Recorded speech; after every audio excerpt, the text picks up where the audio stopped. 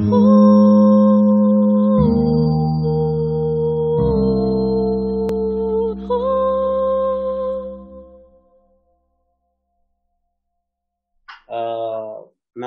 we move on to Sri Sumanaspati Reddy garu, who has worked on a tribe Gond community in Adilabad, and interestingly, they have a very similar system of a performing community, performing origin narrative to the patron community, everything.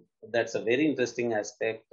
And those comparisons between Jaati Purana system and the Gond tribal narrative, origin narrative system, Sri Sumanaspati Reddy garu is going to talk about. Thank you very much.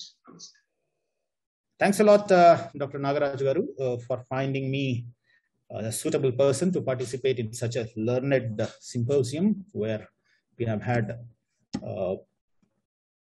so far 6 talkers talking about Jaati Puranas from various angles and dimensions, and covering it so well that in fact I don't have many things new to tell here, but only relate them to how Jaati Puranas work in conjunction with a so-called tribal or Adivasi society called the Gonds or Rajgons of Adilabad, and how their narrator communities or their bards provide a kind of enclosing system for the total lifestyle of this community.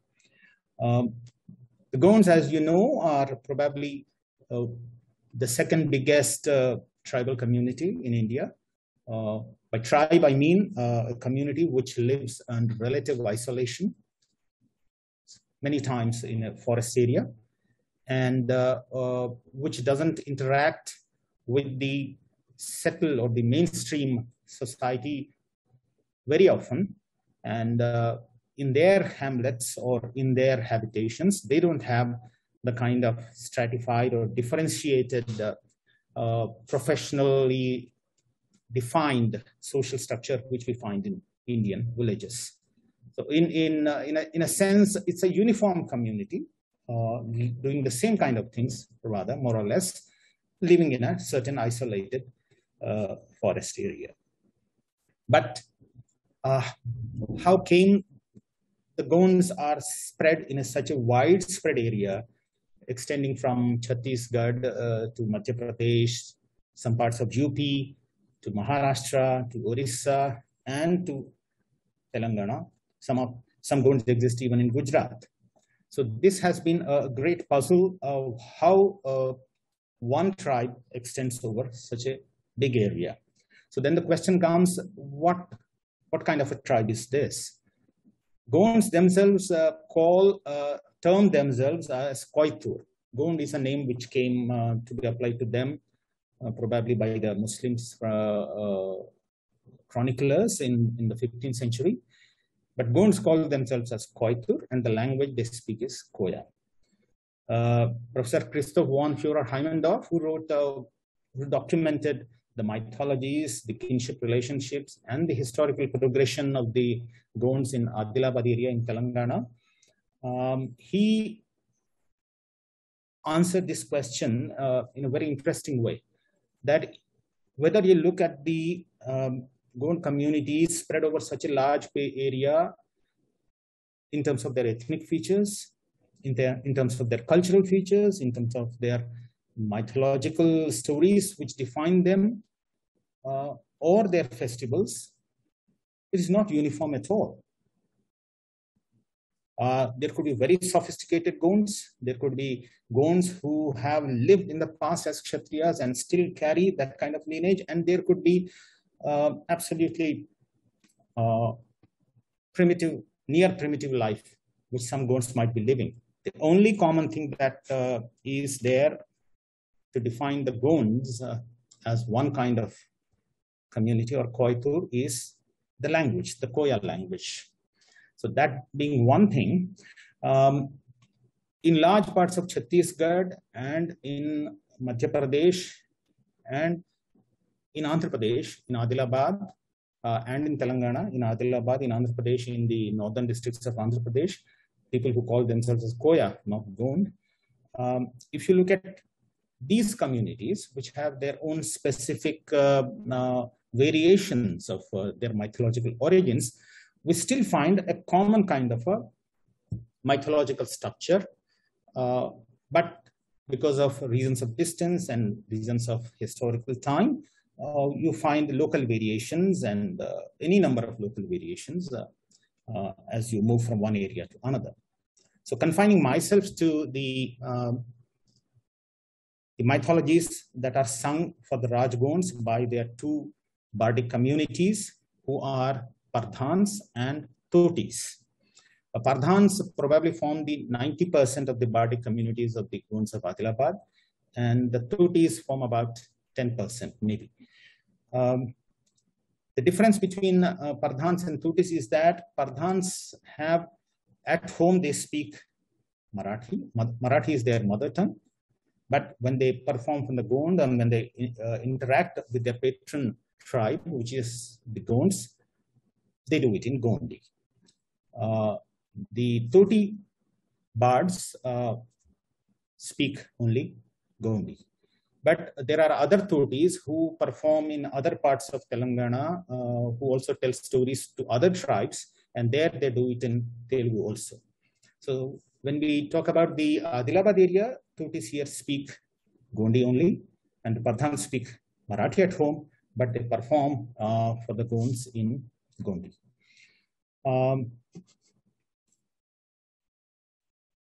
The Gonds here, if you look at their mythologies and they look at their stories of origin, how the Gond community came to be, the story that is narrated by the Pardhans or the Totis to them is called Sadar Bhidi, which is the primary originary mythological canto.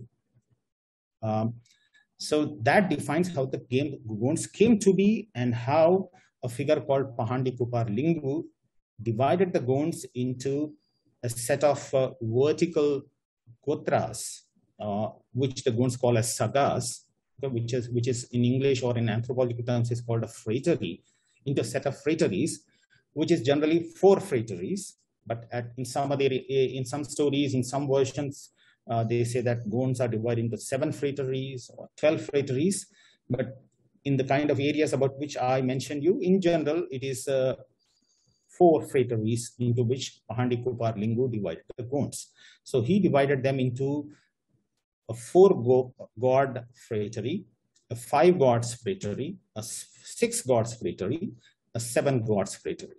So this is the kind of numerical based division based on the how many gods or how many persons originally were the originators of this vertical stream or gotra. They have a creation myth which sounds in its details, in the way it describes the origins of the 5 elements, how the world came to be created. A lot of parallels between that and what we find in the Vedic, Upanishadic, or Puranic literature. But there is a long history from the creation of the 5 elements, the creation of the geography of the earth, the different continents, the different islands. After a long history of many gods and many gurus, finally, it happens that there is a lady called Kali Kankali who gives birth to a set of gods. She gives birth to some thousands of Marathi gods, some thousands of Telugu gods, and a set of Gonds.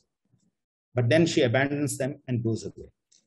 Taking pity at these abandoned children, Sri Shambhu or Shiva and his wife Girija, they took pity on them and they take them into their shelter and they keep feeding them.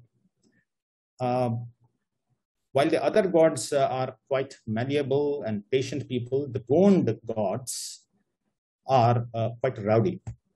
And they don't like the kind of food that they are being fed by Shiva and Parvati. So they sometimes talk dismissively about the food that is being served to them, which is not sufficiently non-vegetarian, which doesn't have liquor and things like that. So there's a kind of mocking attitude within the mythological structure, which probably comes from the attitude which the narrators or the Bardic community have towards their patrons, which is quite a common phenomenon in other Jaati Puranas also. So the narrator or the Bardic community person who is dependent on the main community for his survival and for his food still has this privilege of taking pot shots at them while narrating the story. So then Shiva or Sri Shambhu gets very angry and puts these Gond gods in a cave. He throws them into a cave and then seals it with a rock. There are people who are connected to these Gonds, like a woman called Jangubai and a person called Pandi Kupar Lingu and Jangu. These two people are very much worried because they are connected to these Gonds in some way about where they have gone. So finally they come to know that they have been locked up inside this cave and they have to be brought out. So at that point, either a Pradhan person in the Pradhan narration of the myth or a Toti person, a Toti bard in the Toti version, they also get associated with Jangu and Lingu. And this person, either a Pradhan or Toti, starts performing with this instrument called Kingri. I'll show a picture of that to you a little later. And then roused by this music, the Gonds inside the cave, they get charged and they're able to move this rock, which is put across the hole into the cave, and they come out. Having come out of the cave, they are no more gods. From pain, they become vain. So now it becomes the responsibility of Pandi Kupar Lingu to set the course of life for these Gonds in the times to come, in the ages to come. So it is like an original situation. He has to provide them the land in which they will survive. He has to provide a social system for them. He has to provide wives for them because all the Gonds are males. He also has to define their culture, the kind of songs they need to sing, the kind of rituals they have to perform. So all this is done by Pandi Kupar Lingu. So Lingu is remembered as the great guru of the Gond tribe everywhere.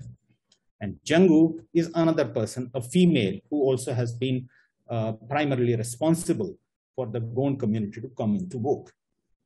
So it is as if in this story, there is no other human community. It is only the Gonds that have come into existence. And the world is full of water. There are different islands. So Pandi Kupar Lingu goes on a big journey and finds out a suitable land where the Gonds can settle. And then he settles them. He divides them into different gotras, gives them a way of life. So this is the primary mythology, which actually tells the Gonds where from they came, how they came to be.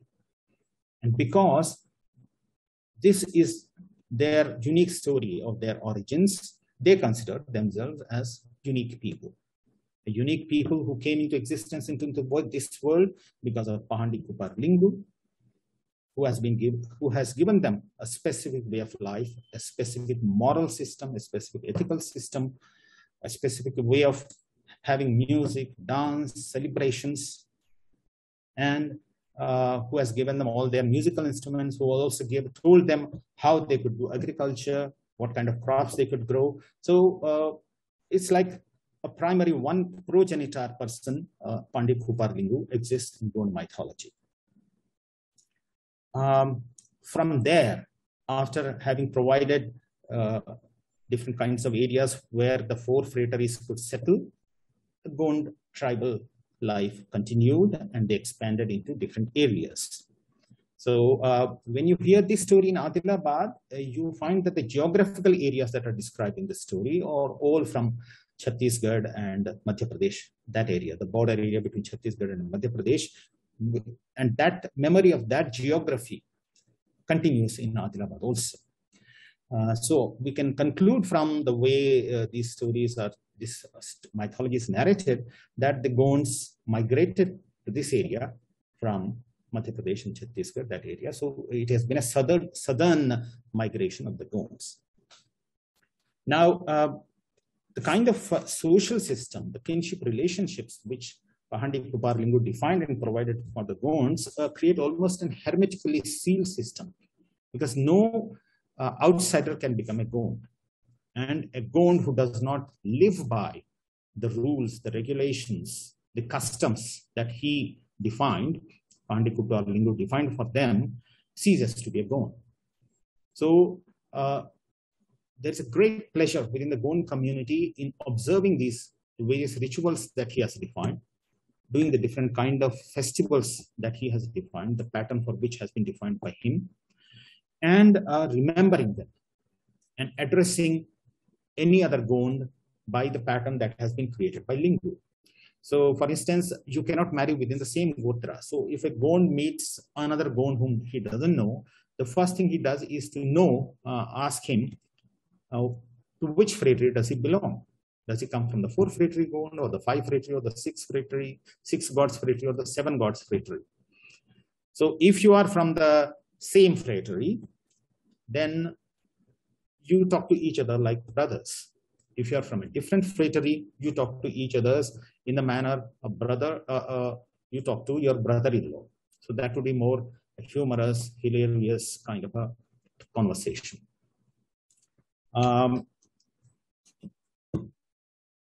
So this primary story of how the Gonds came into the world and how they have been provided with an exemplary way of life, a beautiful social system, a beautiful system of music and dance and festivals, is constantly narrated to the Gond community on certain occasions by their bards, the Pardhans or the Thutis, especially at the annual festival of their great gods, or the Parsapane. Parsapane is the creator god of the Gonds.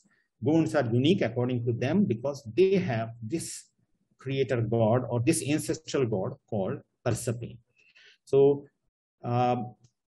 you have a Parsapane for the 4 gods phratry, you have a Parsapane for the 5 gods phratry, you have a Parsapane for the 6 gods phratry, and you have a Parsapane for the 7 gods phratry as their first ancestral god. Although theoretically they all merge into one in the way different mother goddesses merge into the Adi Shakti form. These different Parsapanes can also be called as different manifestations of the same original god of the Gonds, their first ancestral god. Only thing is that each phratry has a different set of shrines where they pray for them. And the Parsapane festivals happen in the month of Pus, that's December and January. There, the Pardhans and the Thutis reside. These stories of the creation myth, while different rituals are being performed. Then this story is also sung at great length at a death ceremony. Anytime a Gond dies, he has to be joined, or his spirit has to be joined with his ancestral spirits, his forefathers. Because the forefathers or the ancestral spirits are all around us. They're looking at us. They're watching us, how we are living, how we are performing the Gond ethic, whether we are living by the Gond ideology or not. So the completion of a person's life and his spirit or his soul happens only when, through a ritual, his soul is joined with the souls of his ancestors. So a goat is generally sacrificed at this current festival, and this whole narrative is sung. So while this primary Satarbhidi is sung, then after that, that is after this primary history, which is common to all the Gonds, Then there is a sub-bhidi or a sub-canto, which has to be narrated, which tells how within this phratry you belong to a different clan. In each clan, there are a set of phrateries, which can be called as the family names. So in four god phratry, you have some 40, 50 clan names, or which are called as in Gondi as party. So you have a saga, and within each saga, you have many parties. So the story of how this party came about, or this gharana came about, is also told by, sung to you by your bard. So the bards also have the same kind of name, the bards also carry the same phratry name and the saga name, to which for the saga or the party for whom he performs. So there is a kind of a division, location-wise division, or family-wise division on which Pradhan can sing for which Gond. So the Gonds and the Pradhans are equally, similarly divided in terms of the phratries and the sub-phratries or the clans. So this is a kind of a social relationship. So a Gond will have to call a Pradhan or a Toti who carries the same phratry name and preferably the same sub-clan name to perform for his family or for his village whenever the need arises, or for the Persepin festival or for the Karun or the death ceremony. So these are the main, this is the main ritual function of the Pradhans or the Totis for the Gond community. But that doesn't mean that they are the priests of them. The priestly function is handled by someone within the Gond community itself. So there is a hierarchical difference definitely between the Gond community and their bards, that is the Pardhans and the Tutis. The Pardhans and Tutis could not, till recent times, enter into a Gond's home. They had to stand outside the home, but they had an intellectual relationship with their patron community. So they have been the repositories of the entire mythical memory, the lineage memory of each person and each family. And they also played an important part in settling marital relationships or doing certain functions when a child is born, giving advice in terms of whenever there is a social conflict, whenever there are marital conflicts. So the Pardhans and Tutis carried this responsibility of remembering the entire Gond tradition, the value systems of Gond tradition, and examples from the past in terms of whenever a dispute has to be resolved. In that sense, the Pardhans and the Tutis carry a much more closer relationship, a much more regular relationship with their patron community than what we see within the Jaati communities or the tellers of the Jaati Puranas, because the bards of each Jati, they visit their patrons probably once in a year or once in every 2 years, and not so regularly as it happens within the Gondi community. Sorry, I'll just close this phone. Yeah. So what's happening here? The Gonds consider themselves as a unique people, a people who have a specific culture, which has great beauty, which has great egalitarian values, which gives great importance to individualism, which gives great importance to dance and music. So they consider themselves as a set of blessed people, a set of unique people, that they have got such, they have had such great gurus in the past, and who have bestowed on them such a beautiful and happy life with which they can survive within the confines of a natural setting. So every relationship between a phratry or a sub-phratry and the natural phenomena. For instance, each phratry has its own distinct totems. They have their own distinct tree. They have their own distinct a bird for themselves, and an animal. Sometimes this division goes also to the sub-fraternity or the clan level also.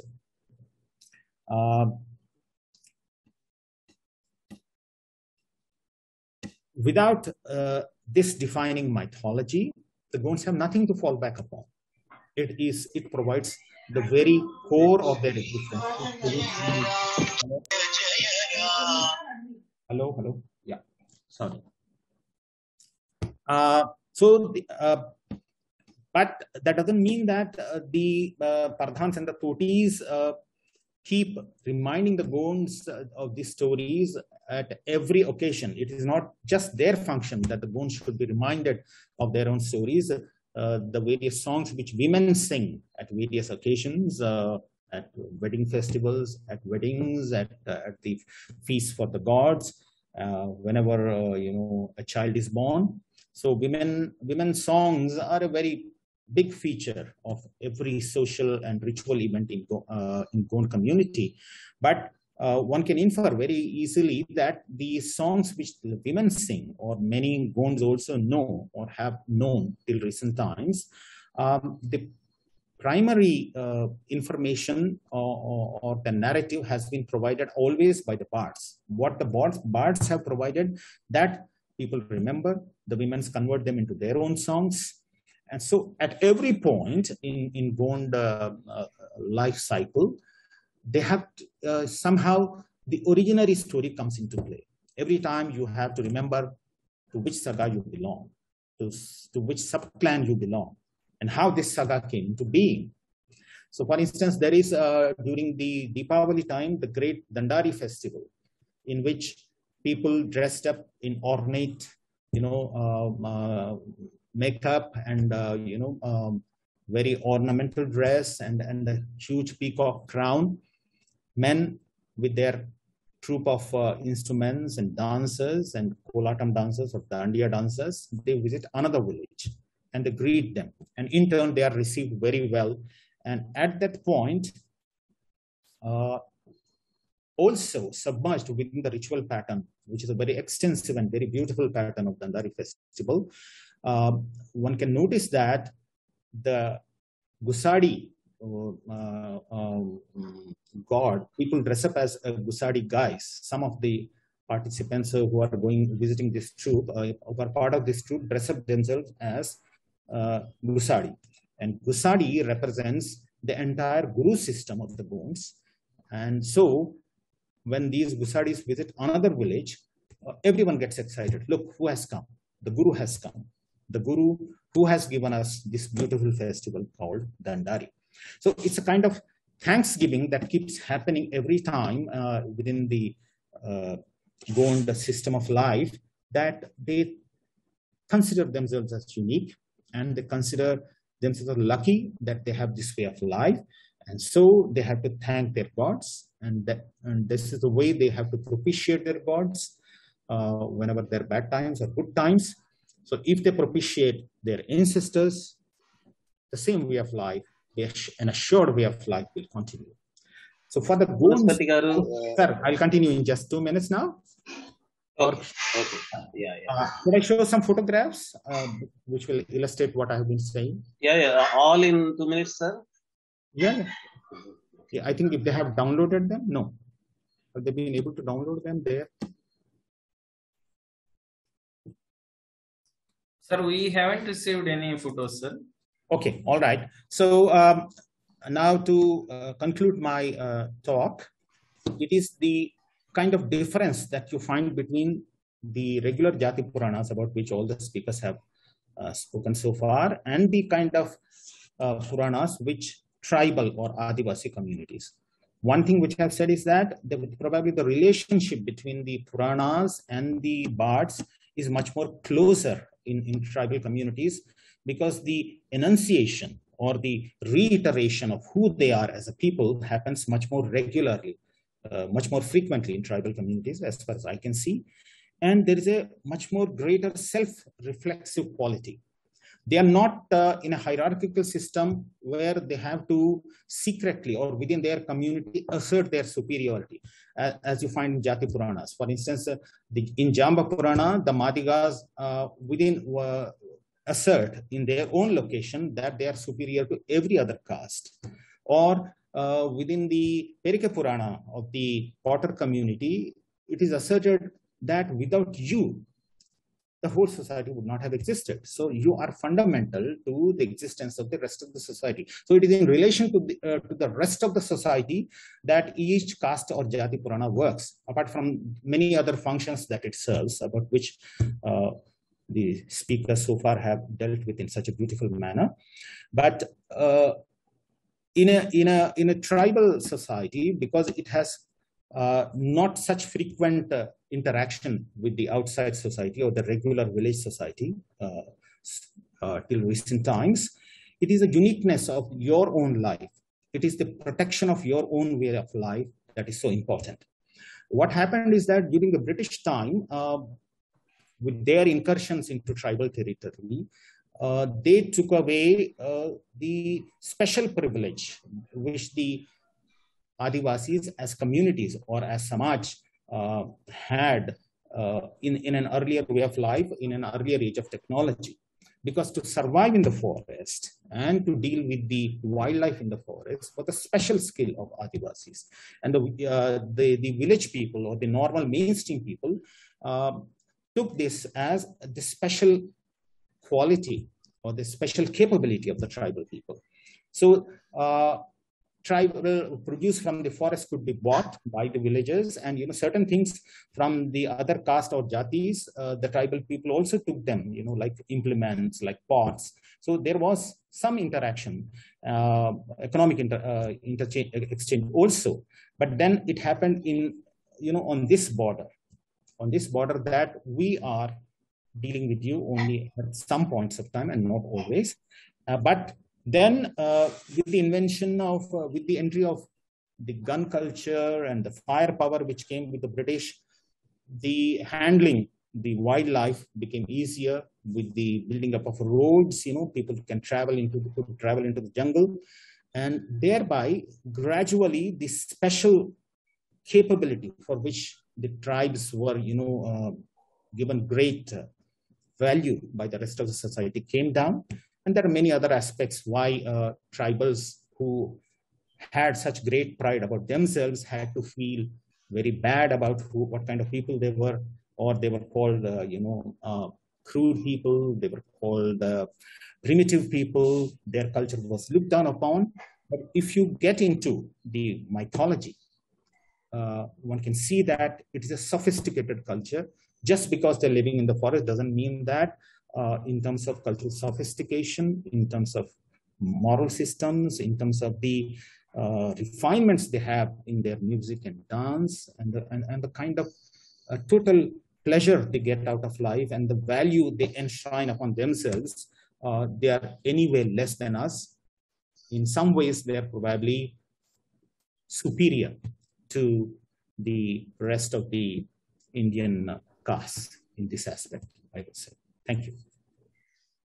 Oh, on that wonderful note, Sumanaspati garu, about... I'm sorry, I had sent some photographs, probably they couldn't receive that. Yeah. Thank you very much. That was really such a very rich material that you provided.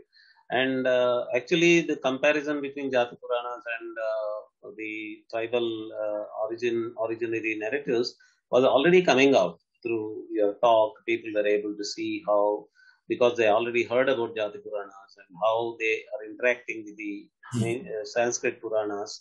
So the way you are bringing Shiva and other characters. Yeah. I think I should have emphasized this point, that in terms of the way these mythologies are built up and the tropes they have, there is a great parallel. Without the rest of the Puranas, Adivasi Puranas or tribal Puranas could not have existed in this form. Yes, so yes. There has been constant interaction at different levels. We just cannot define when it happened, at what time it happened, but a similar kind of symbolic meaning If you decode the symbolic meaning which exists in many Jati Puranas, you find so many, philosophically, sophisticated explanations coming out of it. Similar kinds of things you can very easily find in Gonds and other tribal mythologies also. And that is what has been happening in the recent period, that there has been a kind of a great churning. And educated tribals, younger tribals have been trying to find what exists in their own culture, what their mythology is, what defines them, and then reinvent and reposition itself in the modern period. So one last line of mine would be that the great rediscovery of the Ghotul system of the Gonds of Madhya Pradesh and Bastar, Muria Gonds and Madia Gonds. The Ghotul system doesn't exist here in Adilabad, but the Dandari festival of Adilabad could be considered as some kind of a version of the Ghotul system. A Ghotul system, which has got such a bad name for the kind of freedom it gives to young men and women to interact with each other before they settle on a marital relationship, also provided an entire system of education. It was a kind of like a university kind of education on how to handle and manage a society, apart from providing you with the entire memory and the social basis and that knowledge to you. Thank you very much. Thank you very much for all the knowledge. Thank